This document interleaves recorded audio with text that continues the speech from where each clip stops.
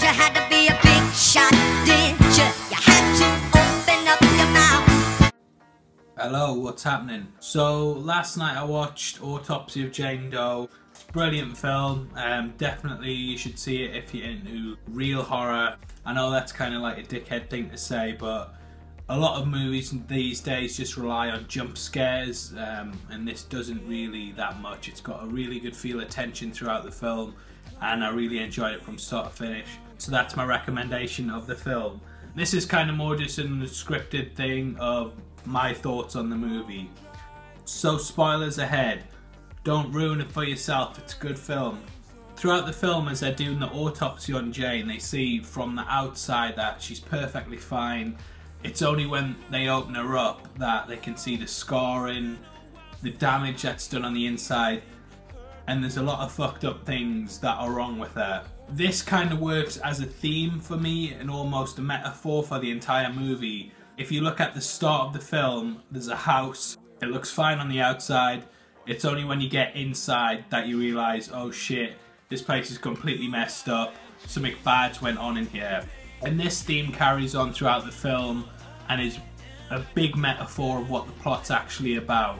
Everything from the outside looks fine. It's only once you get inside that it's all fucking messed up. A lot of people have theorized that the son in the film is actually just imagining the entire thing, and he's using this as an excuse for why he's murdered people. Whilst that kind of makes sense, he seems fine from the outside, but inside he's messed up. I don't actually believe that's the proper meaning of the film.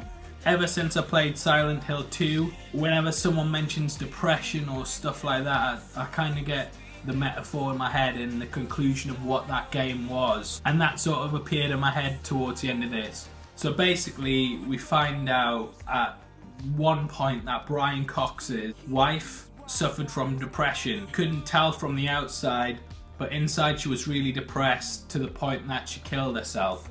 Again, with the whole appearing fine on the outside, messed up inside metaphor that the film has. I actually believe that Jane Doe is a physical manifestation of Brian Cox's wife and all the suffering and depression that she had and all the guilt that he now has from not realising that and her taking her own life. And there's a couple of little hints throughout the film that point towards this theory. Throughout the film, whenever something bad's going to happen, this song Let the Sun Shine In plays, and we hear Brian Cox say that his wife was nicknamed Ray by him because she was like some sunshine. We also find out that she killed herself and that she seemed fine from the outside.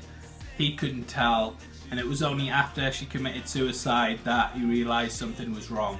And throughout the film, whatever they do to Jane Doe, however messed up inside she is, she never once responds to them or fights back or shows any real sign of it in herself, which is what Brian Cox also describes his wife was like.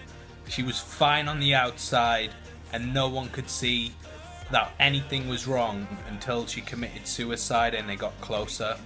Which kind of works as a metaphor for the film. So it is this constant repetition, and I don't see why else they would put this in if they didn't really mean to kind of highlight, yeah, there was something wrong with his wife and this is the guilt that's built up.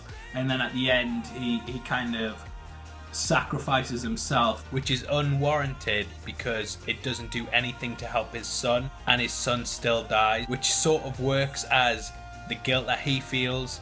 He blames himself constantly and the blame led to absolutely nothing.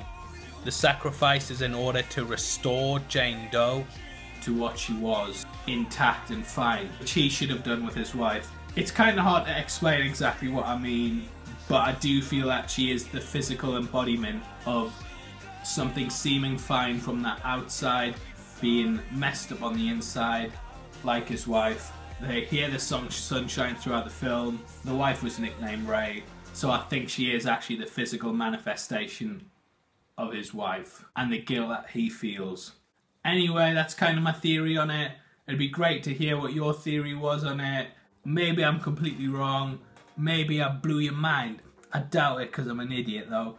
Comment below if you've seen the movie. If you haven't, make sure you do. Check out the rest of my reviews at definition.co.uk, and I'll see you later, son. Peace!